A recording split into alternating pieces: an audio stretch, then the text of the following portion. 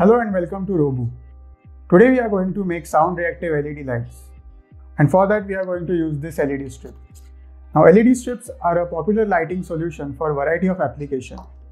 They are used in creating ambience in the room, enhancing the ambience in the room, creating additional lighting in photography, and do attractive lightings in festivals.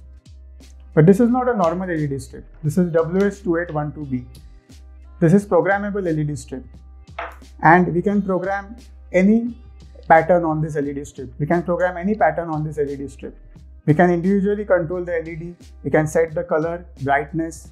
So let's program this LED strip, and for that we are going to use this RPi Pico. But this RPi Pico cannot deliver this much current to power all this LED strip. So we require this adapter, which is of higher ampere, which is of 3 ampere. So it's enough to power this LED strip of 60 LEDs. So this adapter, will plug like this. So ground and VCC will go to this LED strip. This data pin and ground will go to the RPi Pico. Circuit diagram of this is given in the blog. Link is given in the description. Click on that link, and now let's start programming. Before writing the code, we need to install library for this LED strip. So the library link is given in the description. After extracting the zip contents, you will get 2 Python files. You need to upload that to RPi Pico. The installation steps are given in the blog. Read the blog, and now let's start typing the code. So let's start writing the code.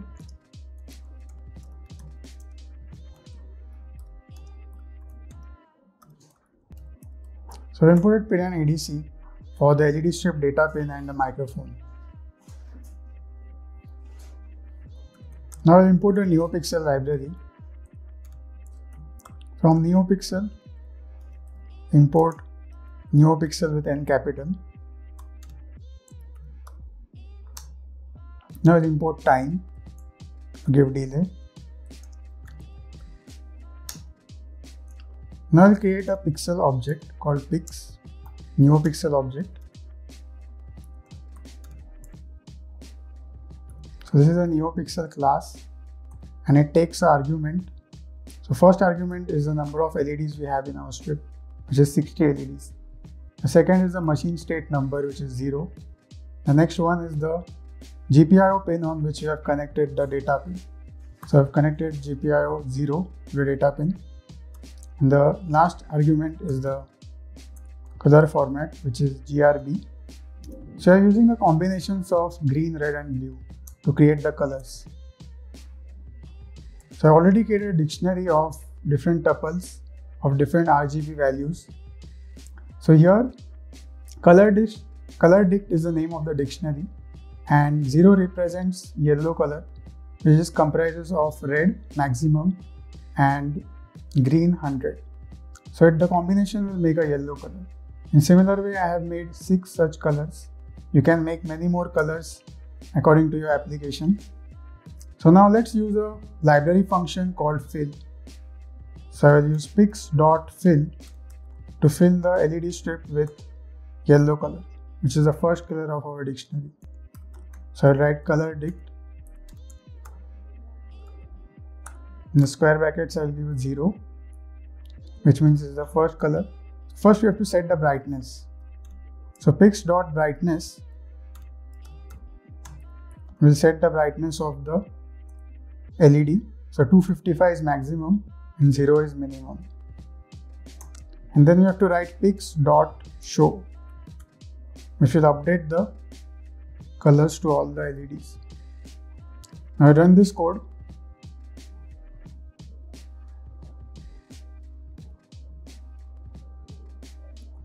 Missing G in brightness. Now run this code. You can see that all the LEDs are lit up. You can see all the 60 LEDs are on with the color yellow. So in similar way, there's one more function called set pixel line. So what this function does is, suppose you want only this top 10 LEDs to be on from 40 to 59. So the top LED is 59, the first LED is 0. And in this way we have total 60 LEDs in this strip. Suppose we want only the from 40 to 59. So how can we do it? By using this function. So we enter the first LED, which is 40, and the last LED, which is 59, and the last argument is the color dict, which is the color that we want to LED to glow. Now we run this code and you can see that only the LEDs from 40 to 59 are on. Rest all are off. In similar way, there is one more function called line gradient. Pix.setLine gradient. So I'll just put one more word here, gradient, and it takes two colors. So total it takes 4 arguments. So I add one more color here, which is green from the color dictionary. So color dict I will put here 2. So 2 is green, I know. So when I run this code, you can see that there is a gradient effect from yellow to green. So if you want this effect, you can use this function pix.setPixLine gradient. So these were the functions. Now let's create some animations. For this I will use for loop. So for I in range, so I'll loop through all the colors in the dictionary.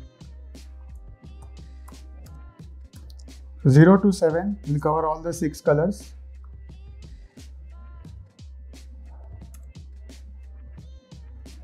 And then I will use just fill because I want all the LEDs to be lit up.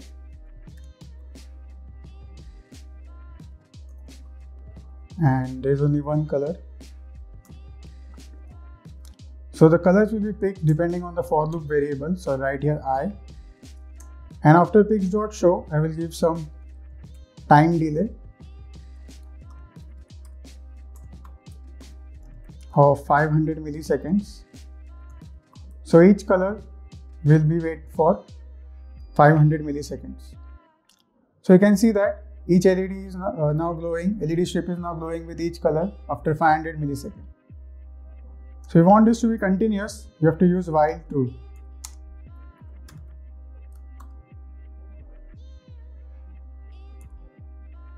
Start this code. So you can see now we are looping through all the colors in the dictionary. So it starts from yellow, orange, green, blue, red, sea blue, white.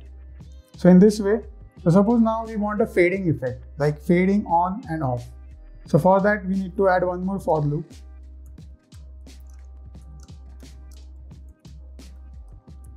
And which will go from the maximum brightness, which is 255, to minimum, which is 0, in steps of -5.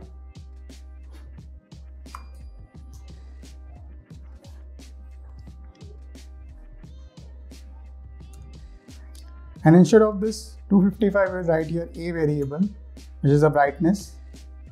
I run this code again and we'll change the delay to 2 milliseconds.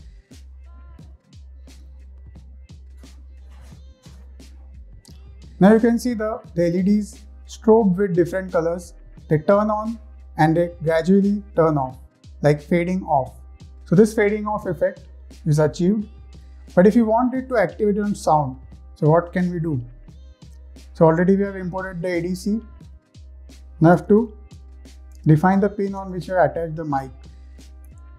So we have connected mic on pin 26, which is ADC 0. So I write that 26. And then in the while true, I will read that ADC pin and store it in a variable called mic val.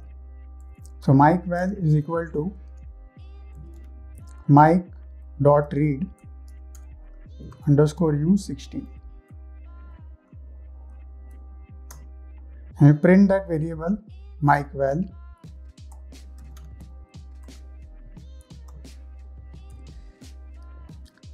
And if the value of mic val is greater than 65535, less than 65535, then we know that the sound is detected. So I will write mic val is less than 65535. And instead of this first for loop, what we want is every time we make sound, the count should increment. So I will take a count variable C here and I'll give it initially 0. And whenever the sound is detected, I want the count to increment. So I write C plus equals 1. And the count will determine the color of the strip. So instead of I here, I will write here C. So every time we make sound, what will happen? That color will stroke and gradually turn off. So I'll run this code. So right now you can see that yellow is on, but as soon as I make sound, it will gradually turn off. So every time I make sound, the color is changed and gradually it turns off. So it is a good tool in theaters, in party halls. You can use this system. So every time I make sound, the LED turns on and gradually turns off.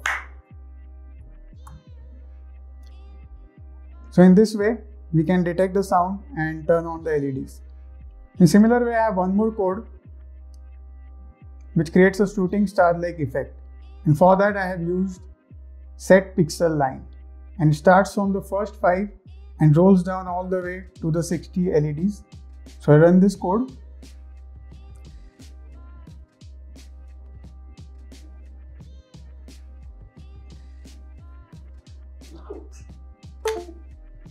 We can disconnect the ARPA and connect it again.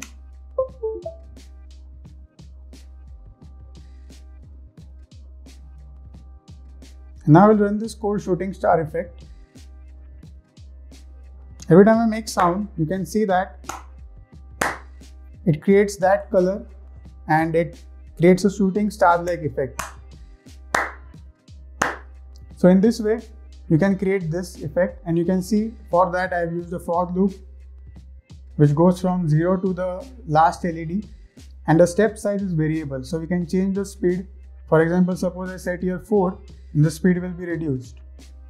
I will stop this code, run this again. See, the speed is lowered.